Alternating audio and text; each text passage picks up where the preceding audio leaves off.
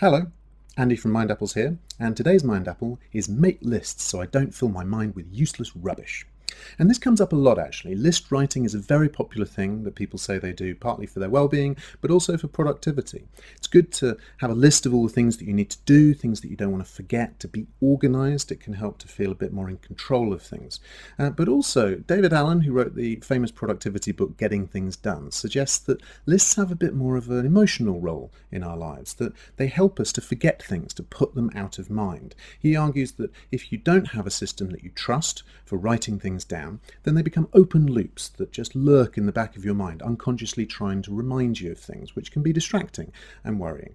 So try to find a system that you trust, a way that you can write things down so that you don't forget them. Or if you do want to forget things, then just write them out and then throw the paper away. Lots of people talk about the benefits of that too. So whatever it is, try and use list making as a way to clear your mind and allow you to focus really well on the next thing that you're doing. So thanks very much for that.